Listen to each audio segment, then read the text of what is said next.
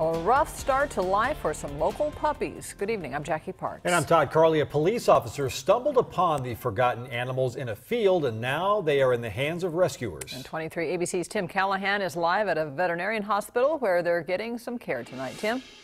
Yeah, they are in good hands tonight, literally in good hands. Check these guys out. They are in good spirits. We've seen them play today. Their health is improving, but just a few days ago, it was literally life and death through these little guys. Do you guys want to play?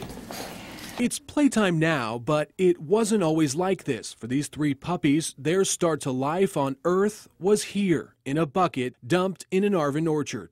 But surprisingly, the story takes a twist. Someone soaked them in motor oil. It was an Arvin police officer who discovered the forgotten dogs and did the right thing by calling animal rescuers. Gave them a bath with dishwashing liquid. Tricia Reed Hike with Halt Animal Rescue believes someone may have been trying to treat a skin condition the puppies were suffering from. And decided that a home remedy of dunking them in motor oil was the medicine of the day. Not only did it not work, veterinarian Singh Manhal says it almost killed these sweet pups. Well, they are very lucky because with motor oil and no good nutrition, they could just die or having some lamenesses. Now the focus turns to finding them a loving home, something Fike says won't be hard to do. So we are looking for anyone who can give the time and care to these sweet little puppies who have had a pretty rough start so far in their young life.